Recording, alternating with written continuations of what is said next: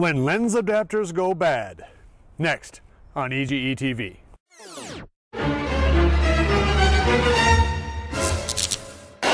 Okay, so I got the new Tamron 18-200 super zoom walk around lens, which is a very sweet little kind of a family vacation style lens. You can get one for about $250. I'll have a separate review of that coming down the road. It's a nice little bit of kit. Essentially, we're going to use this for family vacation photos. So I was going to attach it to my trusty Sony 6300 via this dumb adapter, because I got a Canon mount version of it. It's for my wife's camera, Rebel T2i. So I put on this dumb adapter, got some nice photos with it, and then I go to take off the dumb adapter off of my Canon mount, and guess what? Stuck on there like steel. Absolutely no way to get it off. I've actually broken off the pin that you're supposed to slide back to get it off. Now you can still slide it back with a knife. Twist, twist, twist. Nothing. No amount of physically doing it will get this dumb adapter off of my nice new Tamron lens. So this has, of course, happened to many other people before. In fact, this actually happened to me before on another Tamron lens, the 16-50. I think it's 16-50, which I had forgotten about because it happened like 4 years ago. I think this is the same brand. I don't want to say it doesn't say on there, but I don't know if you see that. It says EOS to NEX. Anyway, I put this in the freezer. I've put it out in the direct sun in an attempt to get the metal to play nice.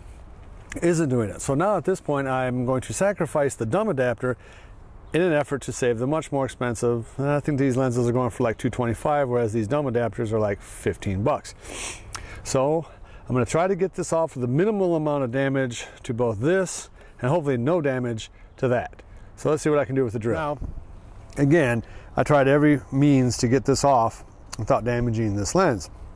Now I'm about to use a drill to try to drill just behind where the pin slides back to hopefully gain a little more purchase to get this pin out.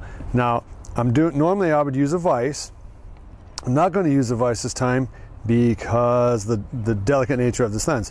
Don't try this at home. Be extremely careful if you do. So let me just see. This is very cheap aluminum, so it should go relatively easy. Famous last words.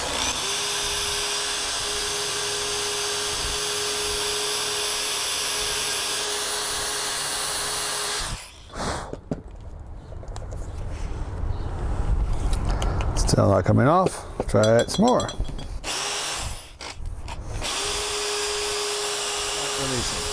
Well, now it looks like I'm going to have to solve this bad boy.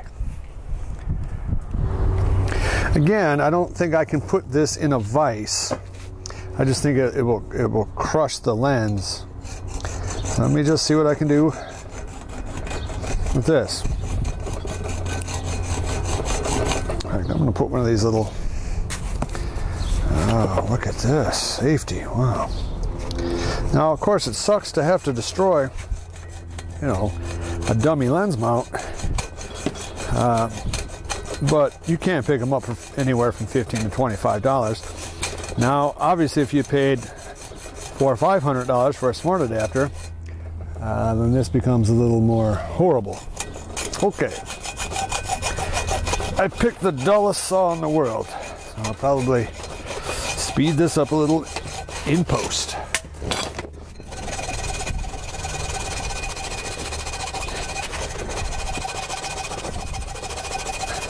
The sliding pin here, a little better. I'm going to try to drill that out a little bit more.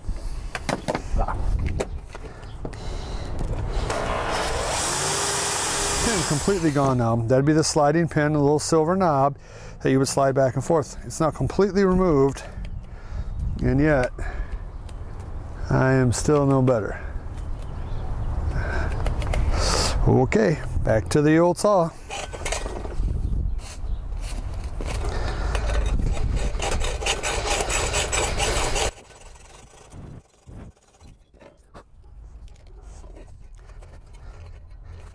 Okay. And I just got it off. I had to stop filming because I was running out of memory card space.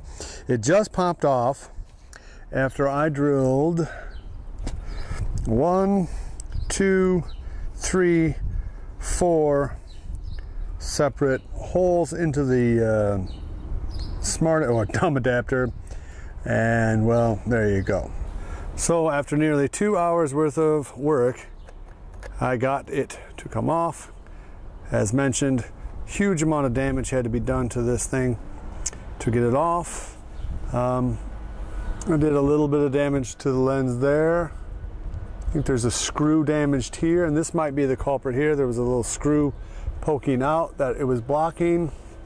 You know, the lesson is if you're going to put one of these $15 things onto a lens, you better be dang near certain that it's going to come off again. So I've had problems now with 2 Tamron lenses, lenses which I like too. I mean, the lenses are good, but be very careful putting the EOS to NEX adapters on there, because you're going to have problems. And if you do end up having to chop it off, be ready for some time. I'll give one thing to these dumb adapters. The metal is quite thick on this. This is, oh dang, I'm very close to maybe ½ inch worth of aluminium, you know, at the thickest spot. So this thing is, you know, that's good and bad. It's great because it means your lens probably is not going to fall off your camera, but it's super duper bad if your lens gets stuck to the mount. Hopefully we're going to have a new Two Fat Drunks coming up next week.